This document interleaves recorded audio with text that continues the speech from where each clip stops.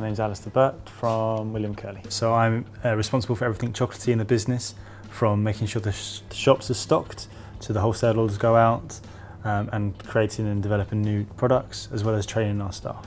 Today I'm going to show a quick white chocolate flour, which I did recently at the World Chocolate Masters competition, the UK Heats. This is going to be a very simple flour with white chocolate and sprayed a little bit pink.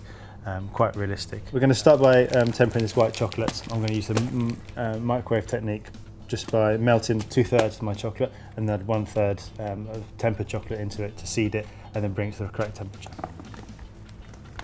So I'm just probing the chocolate just to make sure it's 45 degrees Celsius to make sure all the crystals are free. So now I'm going to add 1/3 of the mass in tempered chocolate, so that should even the temperature up.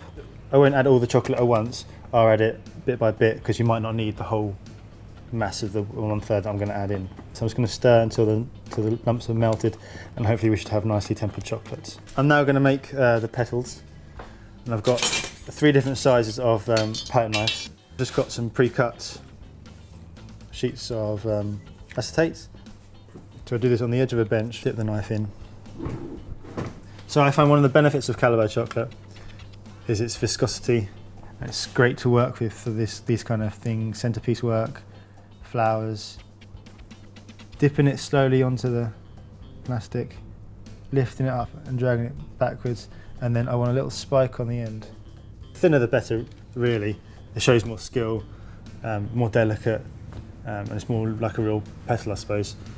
I'm going to do different sizes now.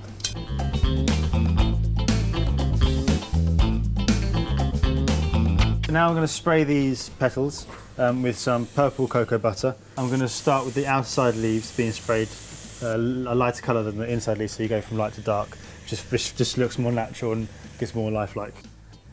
Now we're going to build the chocolate flour. All the petals are sprayed and set. As you can see, we've gone from the lighter ones to the middle ones, which are more darker.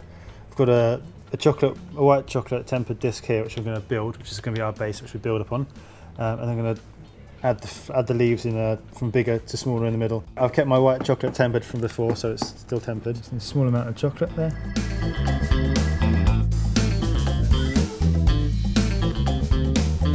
Now we'll go for the second layer, and I'm just going to do it so it's in the middle of the first join.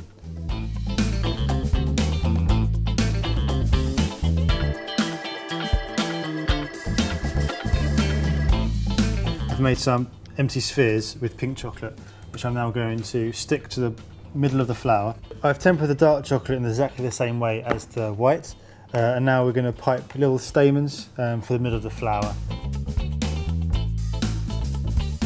We have these stamen that we've piped, which we're going to stick out so they come out of the flour. As many as you can, because it really looks impressive when there's a lot in there. And also go in different ways. There's some different height in there.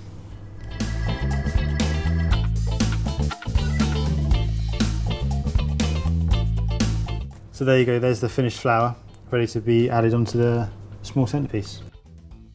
Now we're going to make some leaves to accompany the flour we just made. We're going to paint some green cocoa butter straight onto a sheet of plastic here, and using a thick brush, just paint. And then after that's dried a little bit, I'm going to brush in some bronze underneath it to give it like a nice shine that you'll pick up. And with a cotton wool, just go.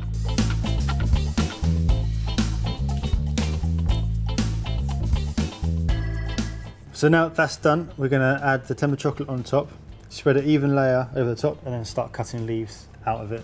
We'll roll it up to give it some shape, let it set. It's really important when you cut the leaves to make sure that you're going with the same line that you painted, otherwise you get the long leaves with the short bits on it instead of the longest long. We need to roll it, and this gives it shape.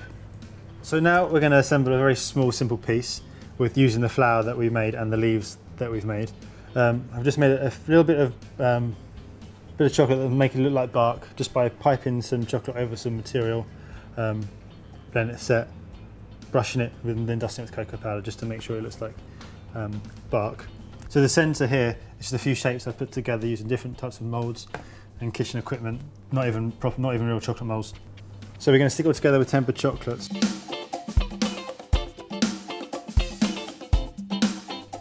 So ideally leave these for as long as possible.